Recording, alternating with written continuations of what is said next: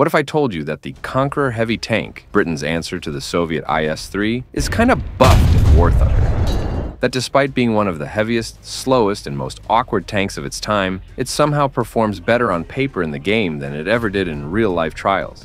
Today we're diving deep into the L1 series gun, the rounds it fired, and just how much of its actual performance made it into the game, and what didn't. The British 120mm L1A1 and L1A2 were developed in direct response to the emerging Soviet heavy tanks and were closely based on the American T-123 gun, the same weapon that would arm the M103. Both the L1A1 and L1A2 were used on the Conqueror. Functionally, they were nearly identical. The A2 variant featured a threaded muzzle for future accessory compatibility, while the rest of the gun system, including its 7.4-meter rifled barrel, trunnion-mounted turret integration, and mid-barrel bore evacuator remained the same. In-game, the L1A2 comes with two main shells: Shot L1G, an APDS round, and Shell L1TK, a HESH round. Let's talk APDS first. In War Thunder, the Sabot round can pen pretty much anything. Its round has a 1,493 meters per second velocity and an armor penetration at 0 degrees, with 447 millimeters of penetration at 1,000 meters and 125 millimeters at 60 degrees. With this high number, it's way higher than historical counterpart.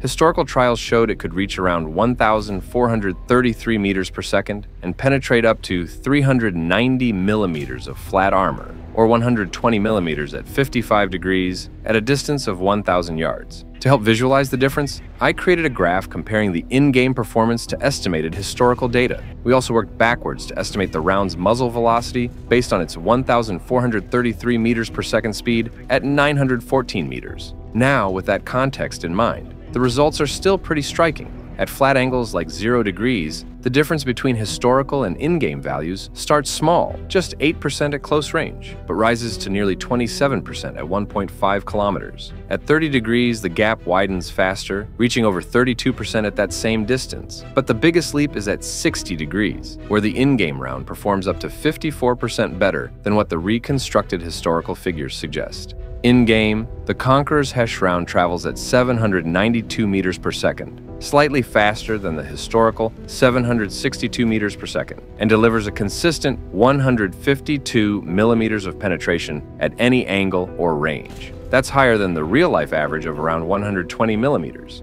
But unlike APDS, this extra penetration doesn't always translate into consistent results due to how HESH interacts with complex armor layouts. So, while the L1 gun family brings heavy-hitting performance, the way armor slope and internal damage are modeled in-game means that what you see on paper isn't always what you get in battle.